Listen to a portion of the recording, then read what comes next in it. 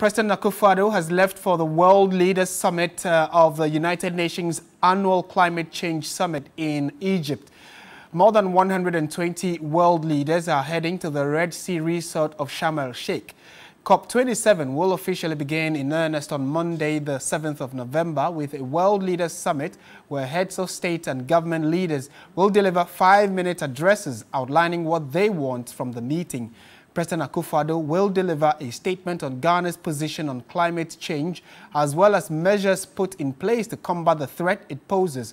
He will also deliver a 5-minute separate statement on efforts Ghana is making to protect her forest and oceans, on sustainable energy and the energy transition, and participate in the Africa Adaptation Acceleration Summit being held on the sidelines of COP27. He will also chair the high-level UN Security Council debate convened by Ghana on November 10. Some of the issues on the table are to stop deforestation by 2030, to cut methane emissions by 30% by 2030, and climate financing.